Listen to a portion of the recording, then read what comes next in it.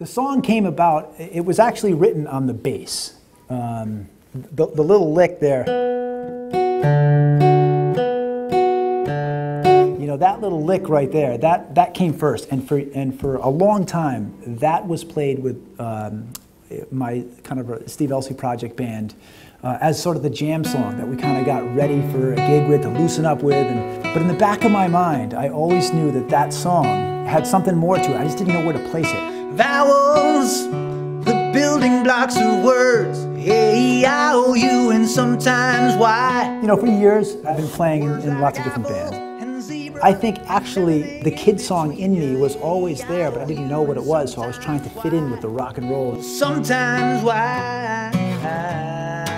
And then I had kids, and my friends have kids, and we all start to get together. So I started to pick up the guitar and started to write, you know, on the fly, songs that would make these kids jump around, just because, you know, the kids were starting to break things and we needed to get them to do something different. So I thought, hey, let me get a song going, and let's see if they'll stop breaking things and start dancing. So don't be shy, shout them out and let the words flow from your mouth. And lo and behold, it worked. And I started to do this and more. And people would come up to me at the party and say, you know, boy, you're pretty good at making these kid songs up. And I'd say to them, kid songs? I'm gonna be a rock star. I don't wanna do any kid songs. As time progressed, the parties got bigger and the kids jumped higher and higher.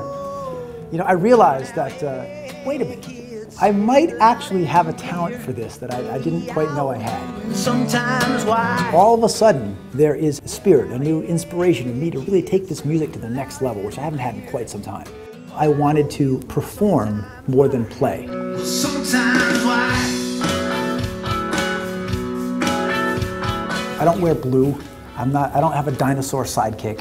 I don't want any of that shenanigans. I want to take children's music and I want to make it so the kids are going to love it and the parents are going to love it even more. But then I wanted to do it in the London style, give it an edge. Content comes pretty easy to me. I mean, I just have to look around in my house and my kids jumping around, throwing frisbees at me, and I'm getting hit with like rockets, and I fall on skateboards. The creativity and inspiration is everywhere in my house.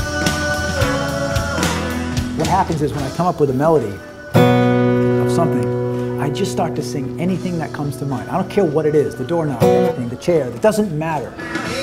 So for days, I may be singing this melody over and over again to words that are just nonsense, that mean absolutely nothing. My kids will walk by and say, "Dad, quiet," or "That stinks," you know, do something different. But the fact of the matter is I'm trying to find the words that go with the song. And once I have the idea, and once it's kind of speaking to me through the melody and chords, songs take like 5 minutes. And it's just, I'm off and running. Once I get it going, I can't stop. I don't care if it's dinner time. I don't care if it's time to watch SpongeBob SquarePants. I don't care what it is, the song has to be finished. I need to finish it right now. I'm not competing with Weezer or all these incredible bands anymore. I could write a song like Weezer. I could write a song like Bob Marley. The beauty with children's music is I can do whatever I want. I want to try all styles of music, and it's kind of unable to do that in rock and roll. You are caught in a box in rock and roll. Love it, but you're caught in a box. And I found a way for me, you know, to take music and sort of break that box, but still make it rock, New London style.